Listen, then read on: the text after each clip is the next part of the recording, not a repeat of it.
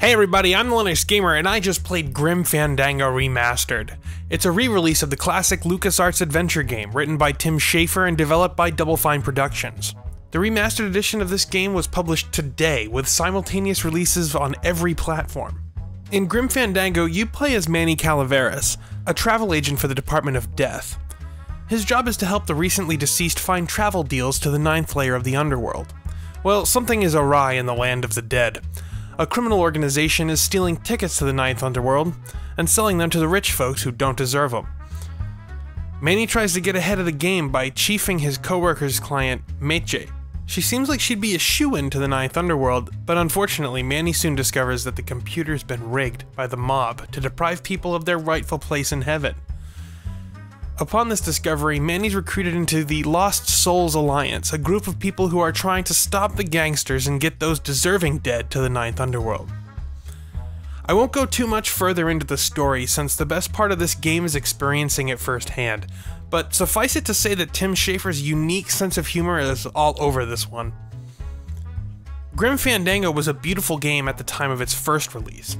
It had a unique and iconic style that still holds up to this day. And this remastering is a welcome update. Every character has new high-resolution textures, and the developers have integrated an advanced lighting system, enhancing its intentional film noir atmosphere. I'm pleased to say that this game's aesthetic have truly stood the test of time. For this remaster, Double Fine had the Melbourne Symphony Orchestra perform the game's original score. There's nothing like a fantastic orchestra to liven up a piece of music. Get it? Liven? Because everyone's dead. I'll show myself out. Originally released in 1998, virtually nothing in terms of gameplay has changed with Grim Fandango Remastered. This is good, but it's also a bit frustrating. When they say remastered, Double Fine isn't talking about an HD remake. There's a distinct difference. Grim Fandango got a new coat of paint in terms of character textures, but the pre-rendered environments and cutscenes remain in their 4:3 aspect ratio, and their rather limited color palette. I'm not knocking these visuals by any means. As I've said, I believe they stand the test of time. However, there are a few gameplay elements that could have used some modernization. The game doesn't automatically save, which is a shame because it seems like a trivial feature that could have been added for the sake of convenience. Also, pathfinding with the point-and-click input method still feels a bit off, though noticeably improved from the original. Throughout the game, you solve some of the greatest non-sequiturs, puzzles, in the history of the adventure game genre. You'll be chuckling to yourself as you figure out exactly what it is you're supposed to do.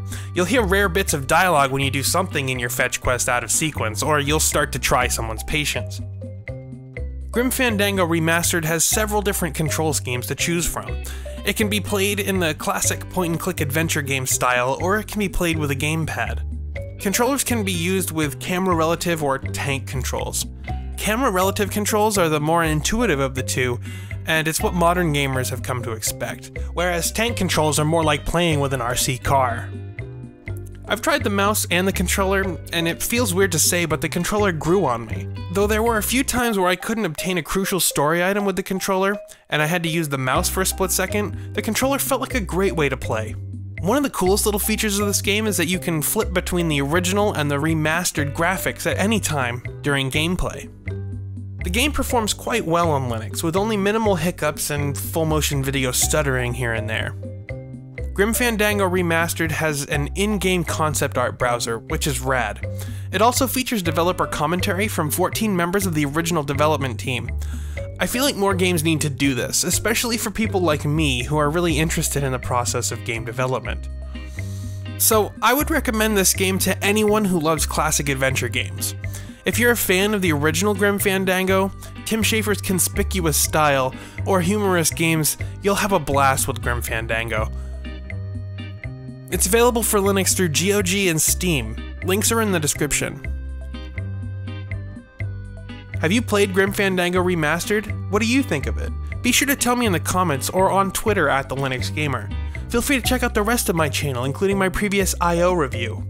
If you enjoyed this video, hit that like button, share it with your friends, and subscribe to see more from me, The Linux Gamer. Thanks for watching.